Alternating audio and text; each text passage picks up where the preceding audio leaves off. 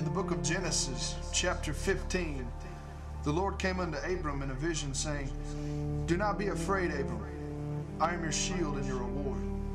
Abram replied, "But Lord, what can you give me? You have given me no offspring."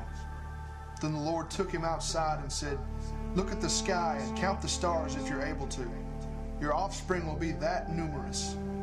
But Abram replied, "Lord God, how can I know that I will possess it?" The Lord said to him, "Bring me a 3-year-old cow, a 3-year-old female goat, a 3-year-old ram, a turtle dove, and a young pigeon." So he brought all these to him, split them down the middle, and laid the pieces opposite each other. But he did not cut up the birds. Now there's a tradition in Israel for the fathers of the bride and groom of every wedding to come together and make a covenant. To do this, they bring a 3-year-old cow, a 3-year-old female goat, 3-year-old ram, a turtle dove, and a young pigeon. They split them down the middle and lay them opposite each other, but they do not cut the birds. Then they proceed to take turns passing through the blood of these animals. What this says is, if my child does not keep all of their promises, then you can kill me and walk through my blood.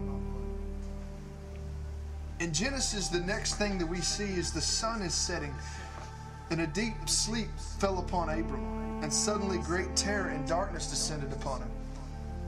Abram knew of this covenant. He knew that these animals were used for this reason, and he knew he could not live up to his promises.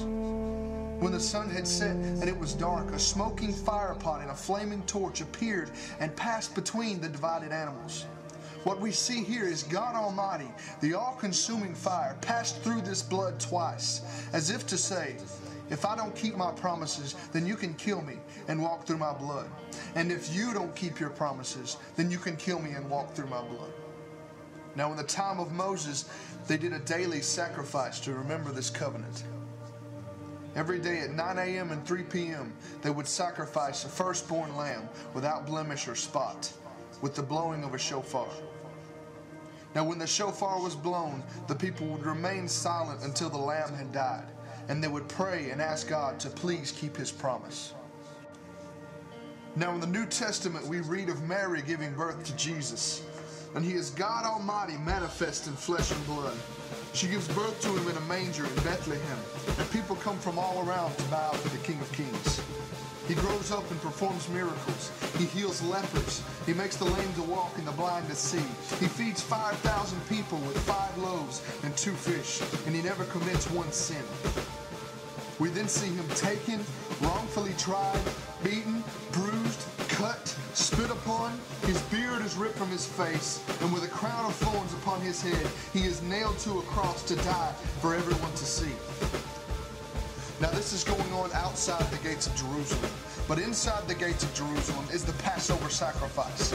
All of these people have gathered inside the city to see and participate in the sacrifice and to pray that God would keep his promise.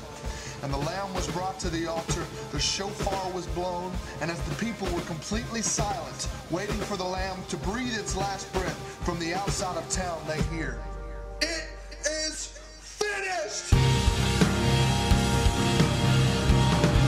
And on the day of the Passover celebration, at 3 o'clock p.m., as the shofar